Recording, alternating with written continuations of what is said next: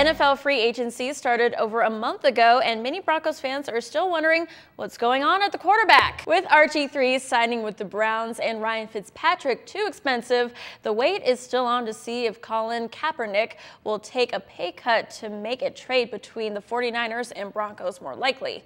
The Broncos are prepared to pay a $7 million payout of fully guaranteed $11.9 million that Cap is scheduled to make this upcoming season.